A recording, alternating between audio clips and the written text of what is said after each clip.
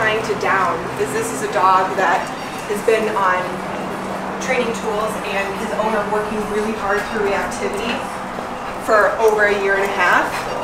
So he's trying to offer obedience probably because it's challenging me of this large and powerful of a dog reacting. So she's probably down, using obedience to work through state of mind, which isn't at the end of the day going to get us to what this dog needs, which is cut the arousal. Good. I'm at an 8. Good. Slow the brain, the body will follow. Good. Good. Moving really slow with him, a short leash, because again, this is not a dog that doesn't know obedience. My body language is going to be so important to him, and that intensity, good, needs to be ripped. I'm going back and forth between tone and stem. When I turn, stem, right there, stem. Or I'm sorry, when I turn, it's tone. When I'm snapping, it's stem. And sprint, he's a newbie, it's okay.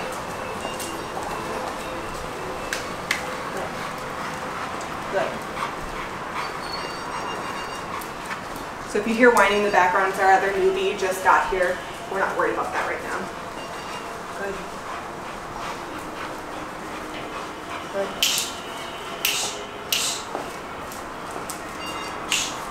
Good. Don't worry about that whining, newbie.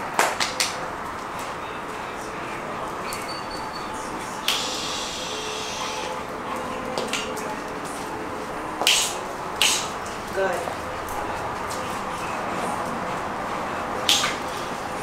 Good.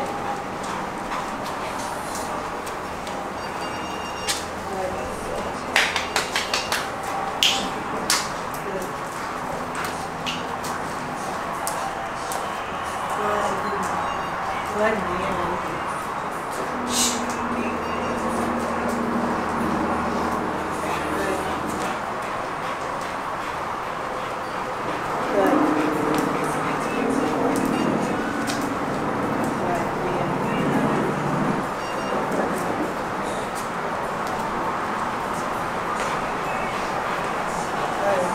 Good, Bruno.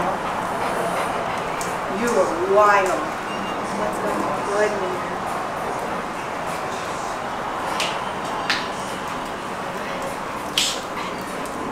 Just worried about intensity right now. And following. Put that outside a little.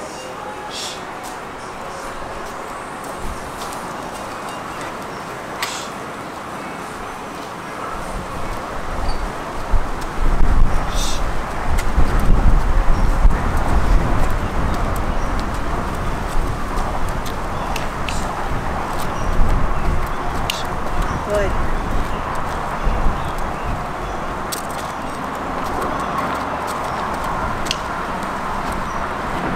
I wish I could fully explain this to you guys. It's hard to do because it's what I'm feeling. I can feel where his head is at through the leash. And I know my trainer friends will know exactly what I'm talking about. Good. A lot of this, obviously, it's like skill that I'm applying in a way that I know is going to best give him the information, but a lot of this is very intuitive.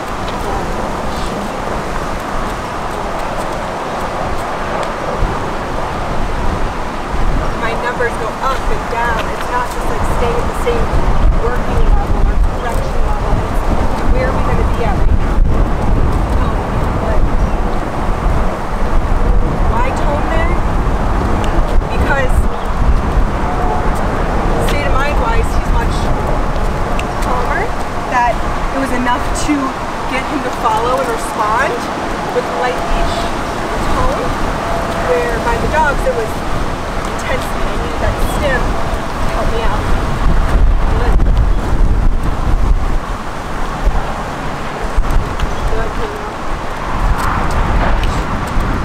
Good. Good. Right there.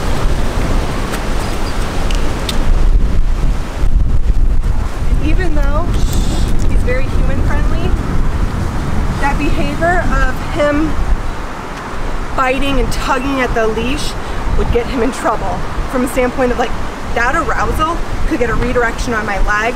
It could mean that this powerful, strong, big dog gets the leash out of my hand and he goes at another dog.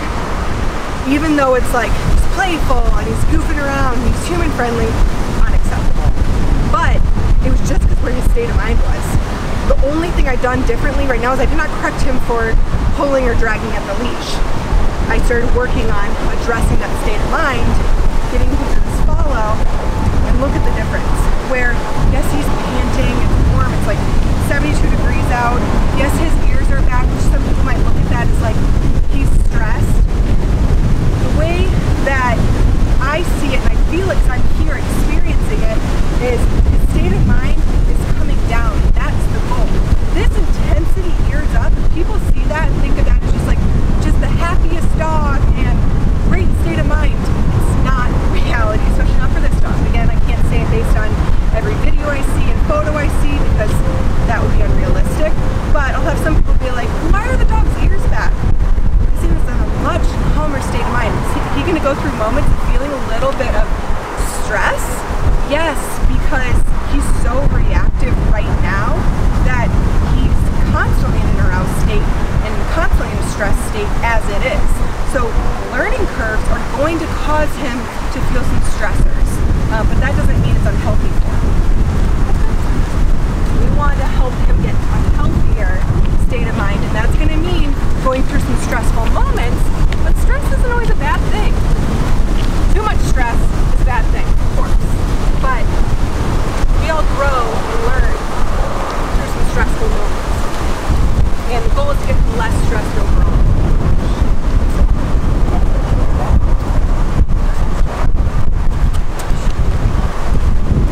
We need to help him prioritize his owner.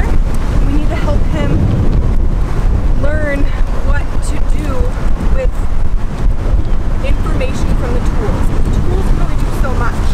So we don't want him to be on a prom and just jacking himself up when he's getting reactive. That's building his frustration.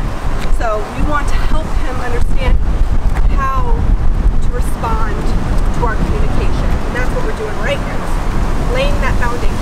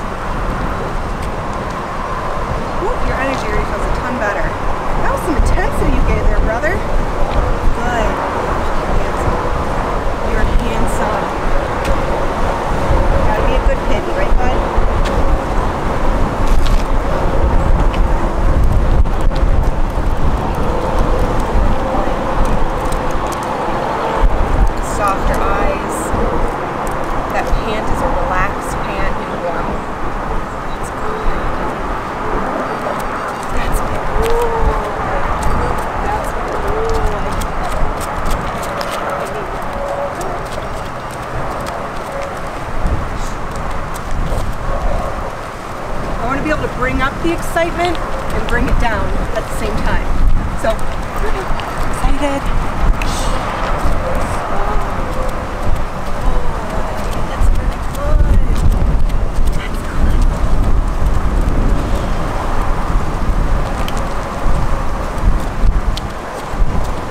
Man, I'm gonna have some killer calves after this summer. Backward motion.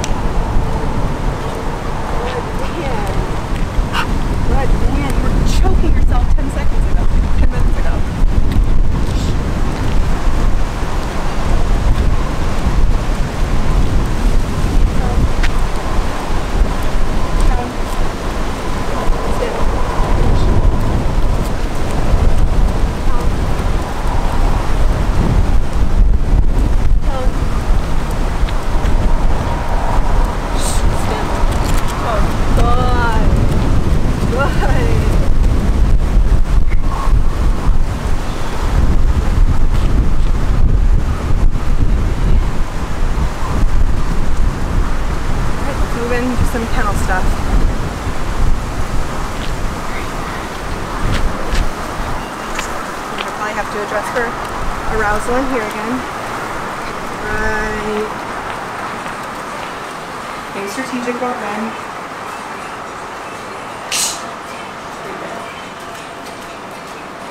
Why there? He lost all focus on me. No more prioritizing me. That's not what we're looking for. Bruno. Good. Good response to just tone there. Great. Again, this is day one. Not looking for perfection by any means.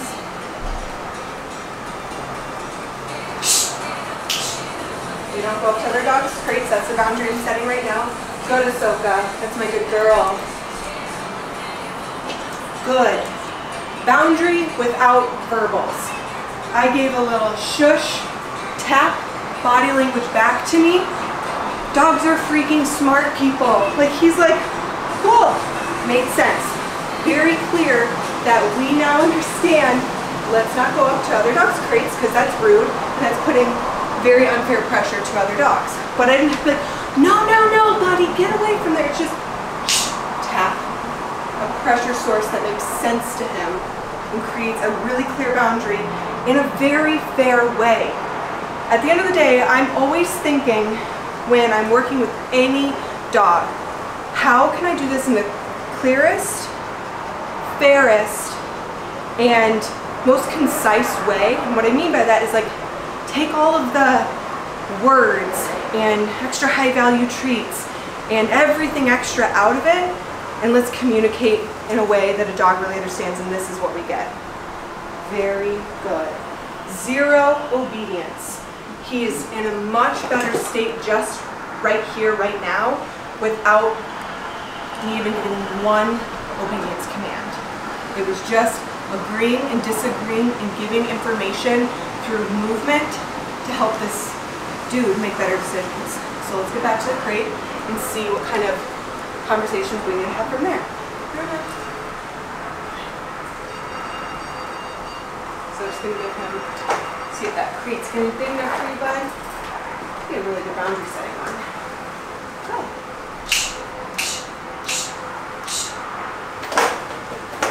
Good. Right there. Good boy. What I was doing when you heard shush tap, shush tap, shush tap, I went up a little bit each time because I want to disagree with that intensity towards another dog. Bruno, that's a boy. That's good. That's good. He's a daycare dog, so a lot of his arousal, even if he does really well at daycare, is probably coming from a combo of that, because off leash means I play with other dogs. So when on leash, he's used to his state of mind being around other dogs, play, and his owner said he's a rough player. So then you're trying to, like, hold that back on the leash, and you're getting some intensity, and it looks pretty serious and it sounds pretty serious, because it is serious. So we always need to make sure that that's kept into consideration here. Is like, he might be able to do great with other dogs, but the intensity initially and on leash is not serving his state of mind by any means, or it's not beneficial for his owner either. All right, Bubba, bring up. Just tone. Good. Again, this is a dog that's kennel trained. Very good. He didn't even go to, like, intensify at Ahsoka at all. Beautiful. Break. That's my boy, Brune. That's my boy. Super light leash. I'm letting him kind of make some decisions here. A little bit of arousal and shh. We don't go forward at dog's crates. Not fair. Good. Kennel. Good. Good, Bruno. That's good. Bruno. Yeah, man.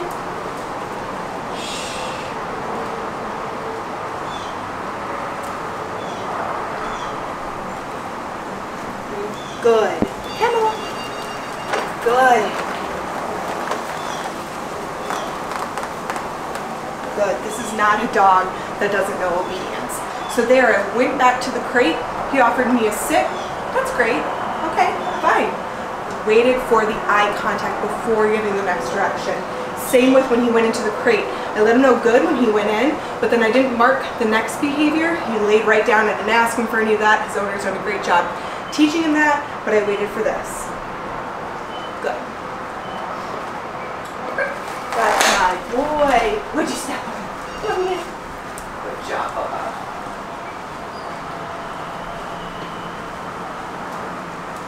Good. Hello.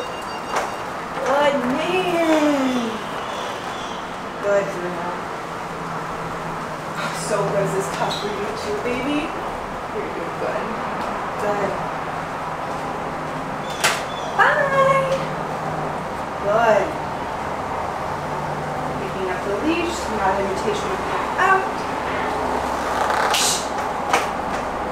Beautiful. Good. Shush.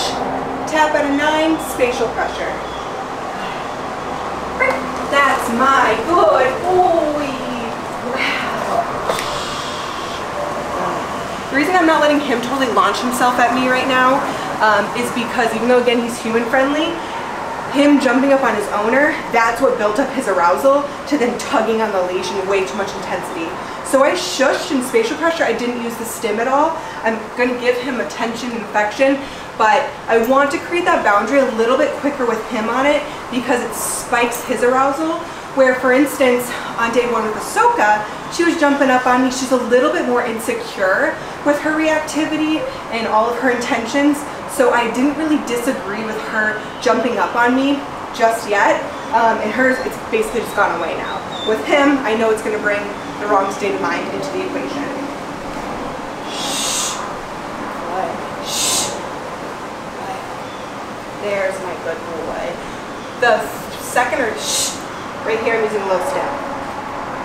Good. Shh. Shh. Good. Good. When you've got a dominant dog, not that he's like a massively like dominant, aggressive dog or anything like that, but like that very forward head into my lady region, no. That's not respectful. That really pushy into me, also not the greatest state of mind for him when we know what it leads to. So again, every dog is different. So you might watch a video where I talk about shh, allowing it immediately with some dogs, where others not going to allow it. With him, not right now. You gotta really earn that type of wrestling, rough play with me. It'll come because great, I love it. Love that kind of energy with the dog, but not when it's gonna get him to a naughty state. So shush. This is all state of mind stuff. I don't care what position he's in. He's in this adorable frog position.